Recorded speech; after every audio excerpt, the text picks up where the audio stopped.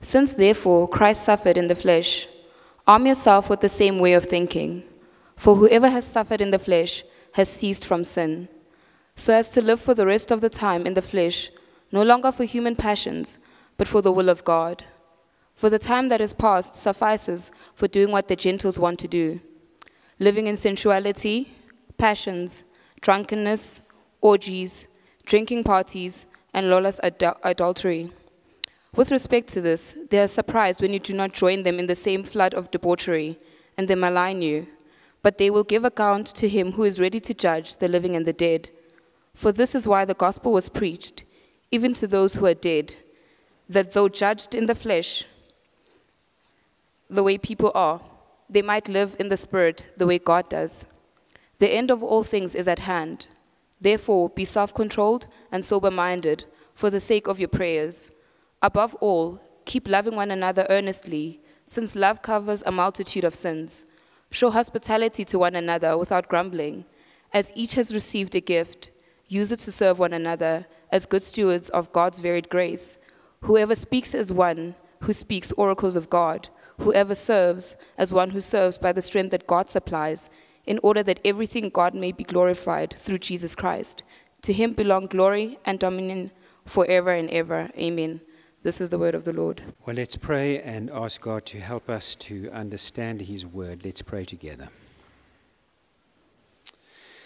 Father, we do pray that in our changing world and the changing culture in which we live, that we as Christians may always be gracious, but that we may always be willing to stand up for the truth. So we pray that you will help us to speak the truth in love, and you will give us backbone, and you will give us strong stomachs to stand up for what we believe. So will you help us, we pray. And we do pray your special hand upon our school. We thank you for your blessing upon it over these 21 years. We pray for David, our principal, and for the management committee, and your special hand upon them. Give them wisdom as they lead and manage our school. And now, Lord, will you open your word to us? Will you open our hearts that we may hear the word of God as we read the Bible? Let's pray. And we pray this for Christ's sake. Amen. In November last year, I had a week in the UK, and not sure if it was BBC 2 or BBC 4, but at 6:25 a.m., there was every day a thought for the day. And some of it was good, some of it was rubbish, but it was kind of otherworldly. So it started with some sacred music, and then someone talked in a kind of a religious voice, whatever that is, and then it ended with this sacred music. And then you got to 6:30, the 6:30 news. It's bright and breezy. You get back to the real world, as if the religious world is another world or an unreal world. Yet chapter 4 of 1 Peter, and this is written by the Apostle Peter, who was with Jesus, one of the 12, is not a religious world. It's not an unreal world. It's actually the real world, because it deals with real questions and it gives us real answers. I think the key verse must be verse 2. Have a look at verse 2, where Peter writes and says, "So as to live for the rest of the time in the flesh," that means our lives, "no longer for human passions, but for the will of God." So the chapter is really dealing with the question, how do we live for the will of God while we have breath, while we are alive, while we are in the flesh? What does it mean to live for God now in the real world? So let's unpack this passage. I'm going to do so under 3 headings. Let me give them to you so that you know where we're going. 3 headings to help us understand this passage. First of all, living God's way requires a decisive change of lifestyle. Secondly, living God's way requires a decisive change in thinking. And thirdly, living God's way requires a decisive change of ambitions. So let's dig in straight away. Living God's way requires a decisive change of lifestyle. Now, it's quite obvious, if you remember from Leah's reading, that there are 2 ways of life in this passage. There are 2 patterns of life. The one way we saw in verse 3, for the time that is past suffices for doing what the Gentiles want to do, living in sensuality, passions, drunkenness, orgies, drinking parties, and lawless idolatry. Well, I mean, that's not strange to our ears. That's a normal lifestyle of non-Christians, isn't it? Heavy drinking, sexual promiscuity, orgies, pornography, it's disorder, it's destructive. Well, that was the pagan lifestyle in first century Turkey, to whom Peter was writing, the churches in Turkey. But it's also pretty much the pagan non-Christian lifestyle in 21st century Joburg. And of course, some of you have been there. In fact, it's our natural human nature to practice verse 3. Verse 3 comes to us naturally. Let's party, let's have some fun. Everyone's doing it. Go on, have another drink. So chapter 4 is really talking about the real world. And some of you may remember those days with great shame and great remorse. And you would hate your kids to know what you did when you were 19 or when you were 29. Some of you may still be there. Some of you may be most ashamed if we were to know what you did last night or Friday night. So it is really just describing the real world, real Johannesburg. Notice those two last words in verse 3. He talks about lawless idolatry. Now, I think that could well have been the headline this week when those two Metro police officers were killed at a roadblock, when a drunken driver 6 times over the limit plunged into them in his BMW. You see, drinking can be an idol. And when you're drunk, it becomes lawlessness. Let's be honest, my friends, heavy drinking in our society is a huge, huge problem, where binge drinking and wild weekend parties have become the norm. And for many people, that's the idol. That's what they live for. They live for the weekend. So here we have lawless idolatry, especially when you are 6 times over the limit and you can't see the roadblock. Perhaps there's someone listening on the website, or perhaps someone here this morning, who would associate with that as I speak, because you may still be babalas from last night or Friday night. Verse 3, notice verse 3a, notice what Peter says, for the time that is past suffices. So Peter's pretty blunt. It's been long enough. Isn't it time to grow up? Have you spent enough time in your self-indulgence? How many more weekends are you going to waste? That's really what he's saying in verse 3a. And Peter's saying you don't actually have to live like that. It's not the only alternative. No, there's another way. There's another lifestyle, which he then describes in verse 7. Let me read from verse 7. The end of all things is at hand. Therefore be self-controlled and sober-minded for the sake of your prayers. Above all, keep loving one another earnestly, since love covers a multitude of sins. Show hospitality to one another without grumbling. As each has received a gift, use it to serve one another as good stewards of God's varied grace. So you'll notice there, verse 7, instead of self-indulgence, there's self-control. Notice verse 8, instead of lust, there's love. Notice verse 8, homes are used for hospitality, not for orgies. Verse 10, instead of exploiting people, their money, their bodies, no, we serve people. You see, it's very important for us to understand human nature, and particularly our own human nature. John Calvin, who gets a very bad press, though he massively influenced the Reformation and massively influence what we teach and preach in this church and what we believe. John Calvin, in his Institutes, so he wrote Institutes, they're 2 volumes, and he wrote a number of commentaries on most of the books of the Bible. But in his Institutes, on page 1, in the introduction, John Calvin very wisely says there are 2 things you must know. You must know 2 things. Number 1, you must know God. And number 2, you must know yourself. So you need to know that our human nature, your human nature, my human nature from birth is fallen. It is sinful. We are born in sin. Sin is our mother. It's the breath we breathe. So the lifestyle of verse 3 actually comes to us naturally. It's our default position when we're not on best behavior. Now, you may not go to wild drinking parties and orgies, but you may do it in a much more sophisticated, civilized way. But sin comes to us naturally, doesn't it? I mean, I don't find it difficult to sin.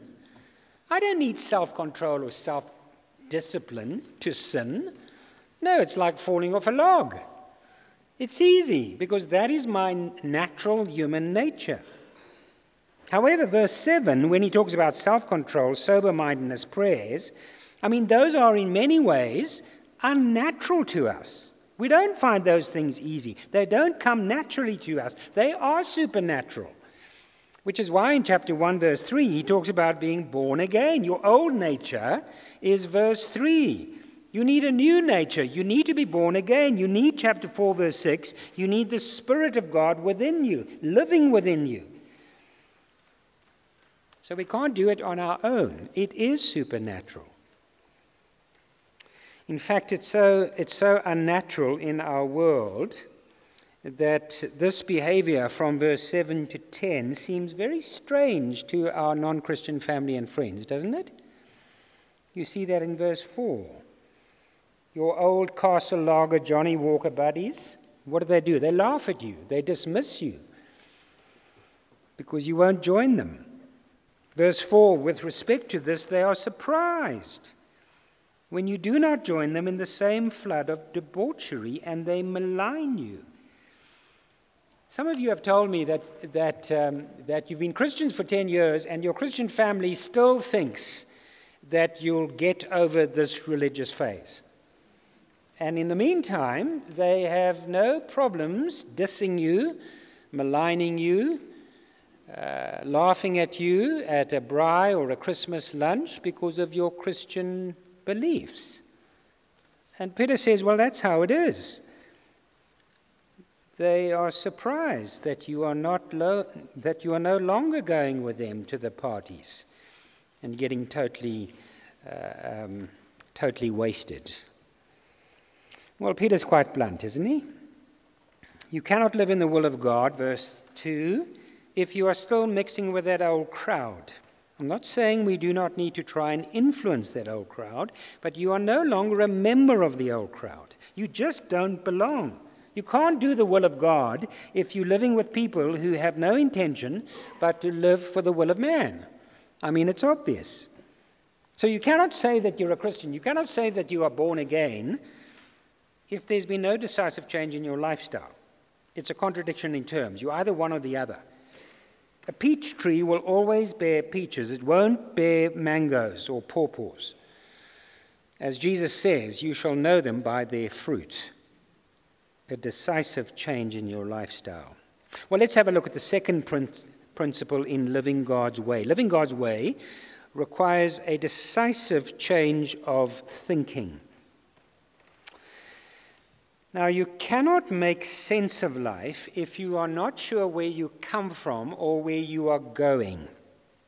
And that's certainly the plight of the Western world in the 21st century, if not elsewhere. And if you don't know where you come from or where you're going, it results ultimately in meaninglessness and pointlessness. It results in despair, in existential angst. Remember Woody Allen, who talked about the stupefying fear of death, which gives us no reason or meaning or purpose in living. I wonder if there's not something behind that. We have all remembered the past week or two, Bra Yu. And many, many years ago, he had a trumpet solo called The Joke of Life. Now, there aren't words, but it's a very haunting solo. And you wonder if behind that is not a sense of meaninglessness. Now, the devil has been extremely cunning by cutting off our roots, cutting off our history, and cutting off our future. So he's managed to persuade almost every school child that there's no creator and no creation. I have no beginning, no origin, no one made me. And then he's also managed to persuade almost every school child that there's no end, there's no judgment, there's no accountability, there's no life after death. Well, of course, my dear friends, if there's no beginning and no end, if there's no creator at the beginning, if there's no judge at the end, what is life all about? We're lost in the middle. If we have no beginning and we have no end, it's rather pointless, isn't it? Might as well, verse 3, live in sensuality, passions, drunkenness, eat, drink, and be merry, for tomorrow we die. You see how successful the devil has actually been. Imagine if you were traveling in a vast spaceship. Let's call it Starship Enterprise. And you've been traveling in Starship now for 50 years, and you turn to one of your colleagues in space and you say, "Excuse me, but could you kindly tell me where we started?" And your colleague has no answer. In fact, no one has an answer. In fact, I think it's a dumb question. And then after another 20 years, you turn to another colleague in space and you say, "Well, excuse me, but could you kindly tell me where we're going?" Well, no one knows. There's no answer. In fact, it's a stupid question. Well, what to do? If we don't know where we started, if we don't know where we're going, well, all we can do is make the best of the spaceship. Wine tasting, cycling in the gym, aerobics, Netflix. Well, you've got to live for something, otherwise you'll go mad. So you live for what's around you. In this corner, it's literature, the book of the month. In this corner, it's art and music. Most popular is The Naked Chef, where you get food. My dear friends, if there's no beginning and no end in the real world, it is meaningless. It's quite absurd. It's pointless. Might as well go back to verse 3. Well, Peter brings us to the real world, not the 6:25 a.m. world, but the 6:30 a.m. world. The news, the real world of today, and he gives us some fixed points for living. In fact, he gives us two fixed points, which give us ultimate reality. The first fixed point is there in verse 1. Peter looks back at the cross. "Since, therefore, Christ suffered in the flesh." So Christ died to free me from my old way of life and my old waste of life. My dear friends, it is a waste of life. If you're only living for yourself and your own needs and your own rights and your own comfort and your own happiness, how pathetic that is. I mean, is that your purpose? Is that why you're here? Is that really what it's all about? So he looks back at the cross, says Christ died to free us from that empty way of life. And then he looks forward, verse 7, to the judgment of Christ. It's almost like two bookends. He looks forward to the judgment of Christ. The end of all things is at hand. And because of that, you are to be self-controlled. You are to be sober-minded. You are to stop living with that old crowd.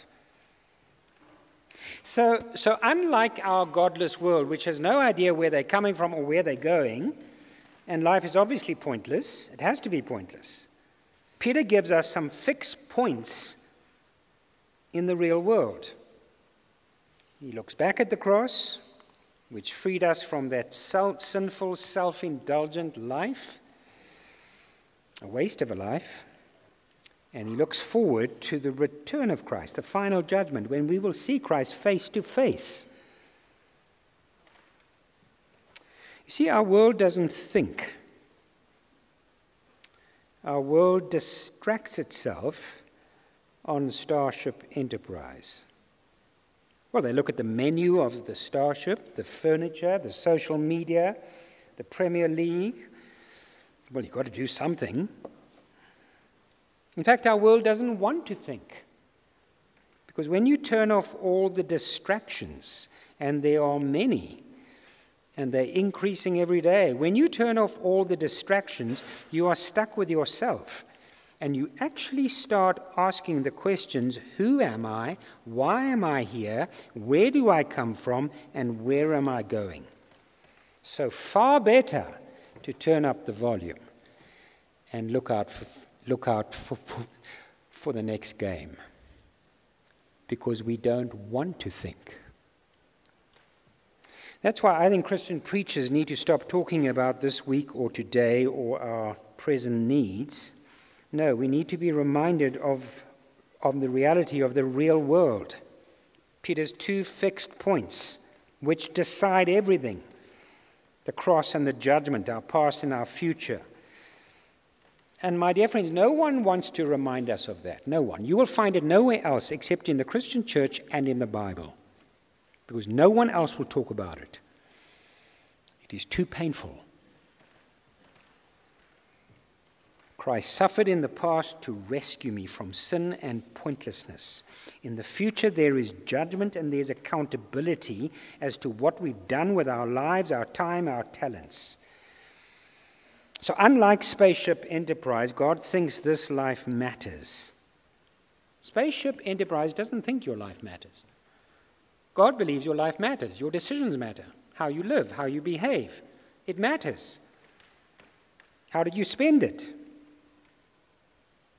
Because God will hold us accountable. And because He holds us accountable, it means that He thinks our lives matter. So does your present life, your lifestyle, your behavior, spending of your time, your money, your talents, does it fit in with those 2 fixed points? Because if it doesn't, something's not quite right. There's a sense of dysfunctionality. That's why the reason you and I need to read our Bible every day, the reason we need to come to church every Sunday, the reason we need to go to a life group in the midweek, is because we backslide so easily. We forget those things so easily. We're taken up by the things of this world, which are temporary. And we forget the true realities. Well, let's have a look at our last principle. First principle, living God's way requires a decisive change of lifestyle. Secondly, requires a decisive change of thinking. And thirdly, living God's way requires a decisive change of ambitions. Let's have a look again, verse 7. Let me read that again. The end of all things is at hand. Therefore, be self-controlled and sober-minded for the sake of your prayers. Above all, keep loving one another earnestly, since love covers a multitude of sins. Show hospitality to one another without grumbling. As each has received a gift, use it to serve one another as good stewards of God's varied grace. So notice again verse 7, instead of being self-indulgent, no, we are self-controlled. Verse 8, instead of using people, no, we love people, we forgive people. Verse 9, instead of locking down your house for selfish privacy, you're actually opening your home for hospitality, perhaps hosting a life group. Some of our staff, some of our church members, it's a lovely thing that's starting to happen, are having a weekly dinner at their home to invite other people from the church family. And you don't have to worry about cleaning up the house. You don't have to worry about making some fancy foods. Spaghetti bolognese is fine. It's just meeting together. It's building family. It's loving one another. It's serving one another. So a good question is, how do you use your home for the gospel? Perhaps another good question is, how do you use your car for the gospel? These are the precious things that we won't admit. So we have a lovely practice here at church with the staff. I don't think it's a rule, but it's just a practice, that if any one of our staff, especially the younger staff, don't have cars, that we say to them, if you need a car, just ask me. So Panganai, who doesn't have a car, I've said to him, if you need it during the day or perhaps the evening or the weekend, you can use it. Are you taking notes, Panganai? Yes. And then I'll just borrow Helen's car and she's on her own. So, but I mean so it's an attitude. This home isn't my home. This car isn't my car. It's God's car. How can I use it for the gospel? I think verse 10 is really the crescent, the high point of the passage. Everything leads up to verse 10. The key is verse 2, but I think the crescent is verse 10. So let me read that again. As each has received a gift, use it to serve one another as good stewards of God's varied grace. So if in the past Christ suffered to free you from your sin, from your pointless life, if in the future God will hold you accountable for how you've spent your life, your time, your talents, your money, then verse 10, whatever gift or talent or ability God has given you, use it to serve the family. Use it to serve the gospel. Use it to serve eternity. I mean, it's kind of obvious, isn't it? You see, because you've been bought by the blood of Christ, you are no longer your own. Perhaps you didn't know that, but you are no longer your own. You don't own yourself at all. You belong to Christ. You no longer own anything, by the way. You're a steward of God's gifts. We don't own anything, my friends. We are stewards of God's gifts and graces that He's given us. So, verse 11, if God gave you the gift of speaking, then speak on behalf of God. I was asked to speak at a funeral, and they said, but please don't mention God. So I said, well, I can't do that. And then to add insult to injury, they said, we'll pay you. I said, there's lots of MCs out there. You can go and pay them. But there's no ways I can speak without sharing the gospel. If you have the gift of serving, verse 11, then serve for the glory of God, not the glory of self. If God has given you the gift of music, we have such wonderful musicians who lead us in our praise and worship of God. Well, then use your gift to bring glory to God, not glory to self. If you have the gift of making money, then surely you ought to use that gift, that money, to grow the kingdom of God. I mean, that should be our attitude. Naked you come and naked you leave. And it's not a pretty sight for many of us. But that's how it is. We don't own anything. We are stewards. We are trustees of our lives, our time, our talents, our gifts, our money to serve God. Now, you can all see that I don't have too many years left. That's quite obvious. But I have no plans to retire from ministry. So I will have to retire at some point in time as the rector of Christchurch Midrand, because you don't want a dinosaur as your rector. But I won't retire from Christian ministry because God has given me gifts for which I'm thankful. He's given me time. So I will find a church that can't afford a minister and say, I will come and serve you. And then when I'm finally getting older and older and we're in an old age home, well, I'm going to start some Bible studies in the old age home. And I'll shuffle to the Bible study, try and read the Bible. Why? Because my life, my time, everything belongs to God. I mean, what else do you want to spend your money on? What else do you want to spend your time on? You need to know that one of my prayers, and it's an honest prayer, you may smile at it, but one of my honest prayers is that God will give us 100 million rand to grow the kingdom. That's my prayer. I have a few years left, and hopefully we can use that money to grow God's kingdom. And I've told God I'm not going to spend a cent on myself, and I've also told God that I do think that I probably can spend that 100 million rand better than most people on the kingdom. You have no ideas how many plans I have. We want to grow Explore in all the southern African countries. We want to grow our church plants in Zimbabwe, in the DRC, in Mozambique.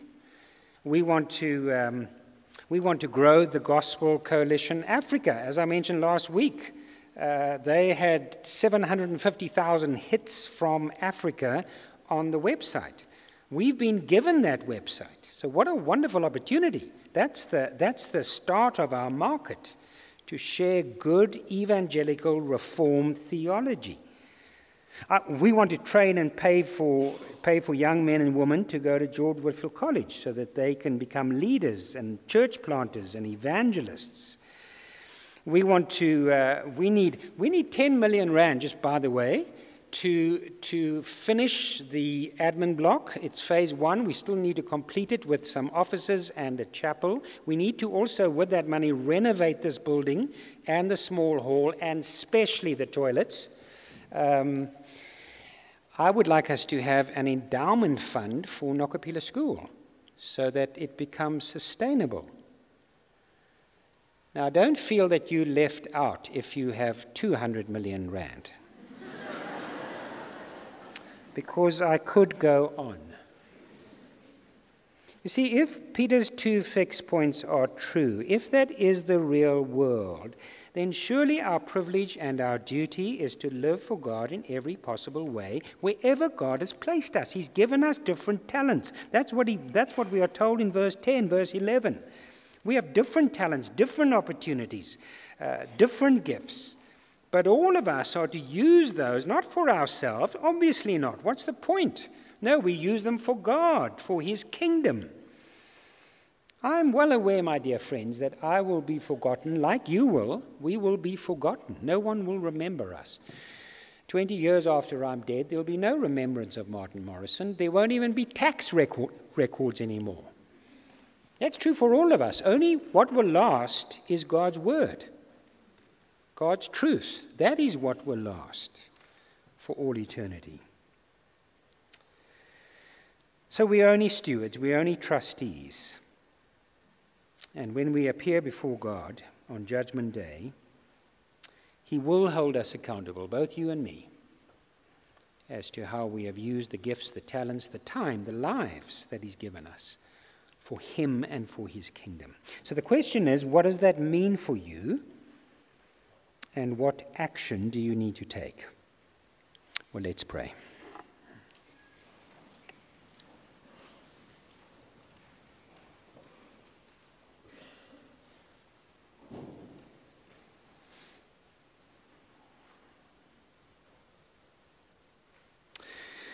Father, once again, as we sit under the authority of your word, we are so mindful that so often we are sucked in by our culture. And Lord, for all of us, myself included, there are times when we only think of ourselves. And so, Lord, will you help us to repent? And will you help us, Lord, to fix our eyes on those 2 great fixed points in the real world? The death of Christ and the return of Christ, the judgment day. And so will you fill us with your Holy Spirit. Lord, without your Spirit, we're lost, we're hopeless. Fill us with your Spirit that we may live for Christ. At home, in our marriages, in our families, at work, in the office, on the sports field, wherever you place us. Help us to live for Christ. And that on that great day you may well say, "Well done, my good and faithful servant. Enter into your rest." So, Father, work amongst us. We can't do these things ourselves. You know our sinful hearts. You know our mixed motives. We pray, Lord, that you will overrule those things so that our lives may count for eternity. Now go with us into this week, we pray, for Christ's sake. Amen.